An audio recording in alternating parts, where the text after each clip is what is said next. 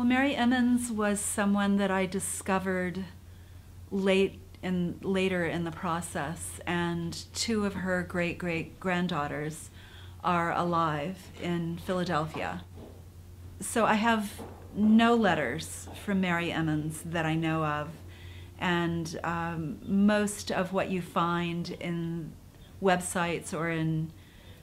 writings the things are about her son, Jean-Pierre Burr, who was an originator or an early participant in the Underground Railroad in Philadelphia.